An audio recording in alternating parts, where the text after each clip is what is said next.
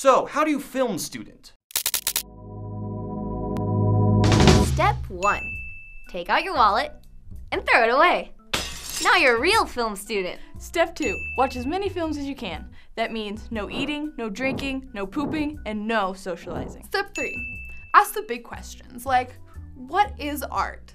Is art about aesthetics? Or is it more about, like, trying to portray a truth? But then, like, what is truth? Because, like, maybe my truth is different from... Step 4. Film is a business, so that means no having fun, ever. I think I'm having too much fun. I'm sorry. I've got to leave, sorry. Step 5. Remember that we're all still learning here, and nobody's perfect.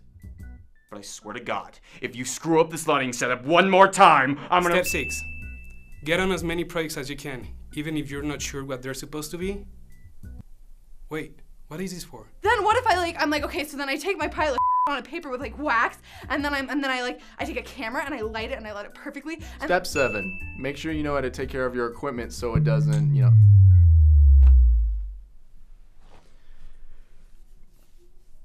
Freshman? Step 8. Feedback is important. Listen to your peers and be open to constructive criticism. All right, we're gonna do that again. Do that again. Okay. What is it that like makes something, is if you have an object, like you have a mountain, like... Step 9. Film is all about collaboration, so be sure to find some students you can work hard with. Even if you hate them. But it's fine, because you'll get through it. Even if you hate them. Even if you do hate them, you'll still learn and have lots of new experiences together.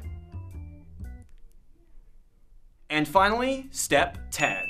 Remember, this is film school. You're gonna stumble sometimes, and that's okay. Whatever happens, we believe in you. Always.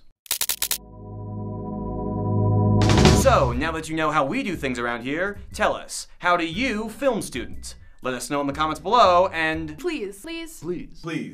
Y por favor, sean amables. Be nice.